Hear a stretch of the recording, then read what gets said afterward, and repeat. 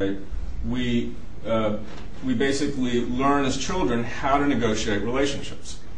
If you saw the movie Memento, it's a nice illustration of what happens when you lose that capacity. And you have to learn about relationships with each new relationship. Okay? Think of the capacity for transference that most religions hijack.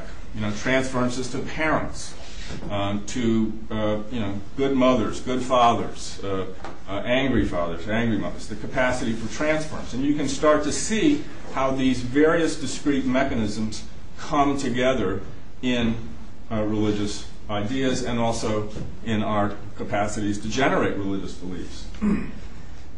Now, religions, one of their functions seems to be to solve existential problems. And one of the existential problems, historically, that they've been very powerful at solving is what is called the problem of dead bodies. This is a Taliban commander who's killed. He looks sort of asleep. Okay, and when we are confronted by a dead body, it creates a conflict with us. We have in our minds something called theory of mind modules, theory of mind mechanisms, and these start to come online when we are about 4 or 5 years of age. All of you in this room basically know that I have a mind somewhat like yours, with beliefs, intentions, desires, memories. You can't see my brain or my mind, but you operate quite seamlessly with the idea that I may hold ideas or knowledge different from you, and you particularly watch my eyes. You can read, you don't know it, you can read 212 different emotions about my intentions just from eye gaze alone. Okay? Now, there's a problem here in that theory of mind mechanism is always turned on. Okay? So when you're confronted with a dead body and you look at, we look at that guy, our theory of mind mechanisms are still on. But we have another capacity that evolved in our cognitive mechanisms called natural kinds modules. We know what's living and what's dead. We take it for granted, but you instantly know in an animal whether it's alive or dead. Almost instantly. So you've got a dead body, but you've got an active mind. Okay? That creates a conflict. And any of you who've gone through grief have felt it most acutely, particularly in the time after the death. Because you, on one hand, know the person is dead, but on the other hand, you're still talking to them. They're still alive in your mind. And you're trying to talk to them. And you can see how religions very easily solve this problem by just elevating that theory of mind just one step further into the idea of souls. Okay? So the body is gone, but the soul is alive. We have what are called hyperactive agency detectors. That's a fancy word for the following. If we're sitting here and we suddenly hear an explosion, all of us will jump. We will assume that that explosion was caused by humans until proven otherwise, that there's agency or intention behind it. That's why we will all mistake a shadow for a burglar long before we will ever mistake a burglar for a shadow. And most of the time these are just quiet, but those are always there. And we are very vulnerable to constantly look for and read intention or agency.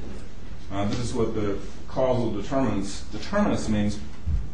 If I show you a computer screen and a ball slowly moves up a hill and a red triangle comes up behind it and, quote, pushes it up, you will see that triangle. You'll answer questions as if that triangle is trying to push that ball up, is being helpful.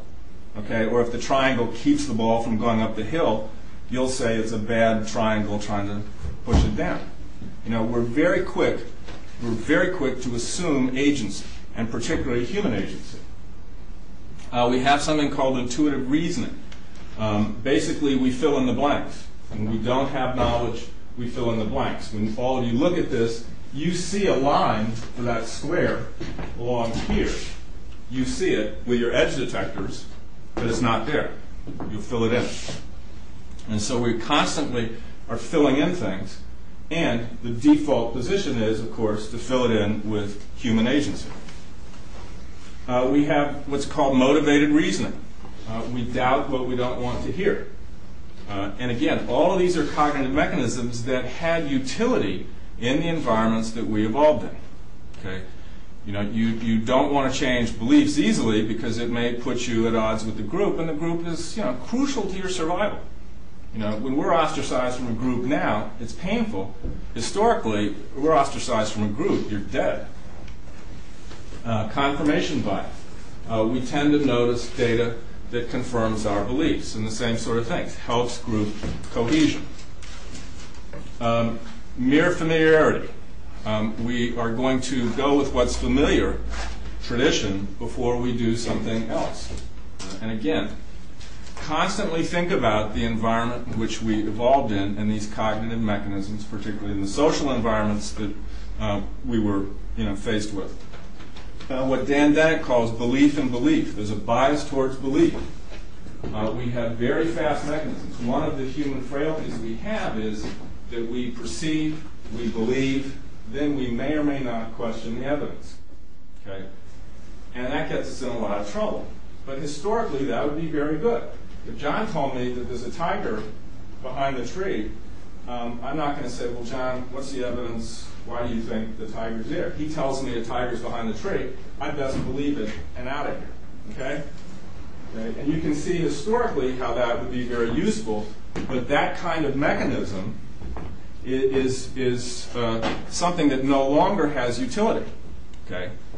This is what, and a piece of evidence we see today is why you may wonder why the Republicans are hounding on Obama being a terrorist.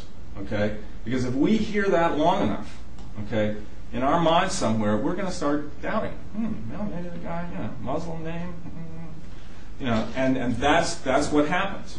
But again, in environments, historical and ancestral environments, these things were probably adapted. Okay. Many of you have heard about mirror neurons. What's that? Okay. If I raise my right hand, while you all are sitting here watching it, okay, the same part of your brain, left motor cortex, will light up when you raise that lights up when you raise your right hand. I raise my right hand. Every left cortex here is lighting up, even though your right hand is not going up. Okay. If I put a nail in my hand, if I were to stand here and put a nail in my hand, parts of my right thalamus are going to light up. Okay. But if I put a nail in my left hand, parts of your right thalamus are going to light up too. You will literally feel my pain. Okay. Why is this relevant?